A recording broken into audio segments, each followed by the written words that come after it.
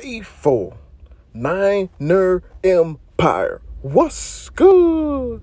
You know who it is. It's your boy, Jay in the Bay. Unfortunately, I have to make this video, and it's not good news. Unfortunately, the 49ers will be without one of their top defenders for multiple weeks. And one of those defenders I'm talking about is Arik Armstead, who we drafted in the first round some years ago.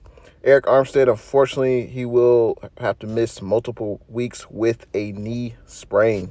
Defensive tackle Arik Armstead injured his knee in a collision with a teammate during Wednesday's open practice of training camp, and head coach Kyle Shanahan updated his condition on Friday. Shanahan said that Armstead suffered a knee sprain and will be out for multiple weeks as he recovers from this injury. Now, we know that the 49ers value defensive linemen, defensive tackles, defensive ends. We drafted Drake Jackson with our first pick in the second round of this year's draft. We've also added in multiple free agents. So this is part of the reason why we have to have multiple defensive linemen, double-digit defensive linemen.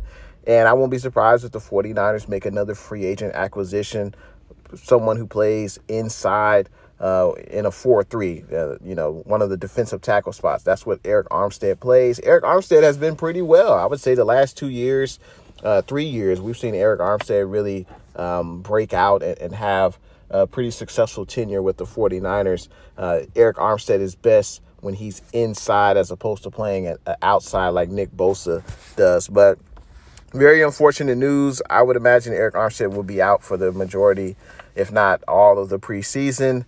Hopefully he'll be ready week 1 against Chicago. That's what we can hope for. I'm sure Arik Armstead's status will be updated, week to week.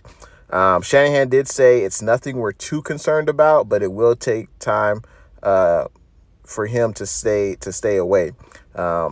Shanahan went on to say that he thought it was just a bruise because it didn't bother him that bad, but it was hurting him a little after. Then got the MRI, so we've got to hold him out a little bit. Now, the 49ers have also been practicing without defensive tackle Javon Kinlaw. Javon Kinlaw is making his way back from last year's torn ACL that he suffered in the season. Now, Javon Kinlaw was at practice yesterday.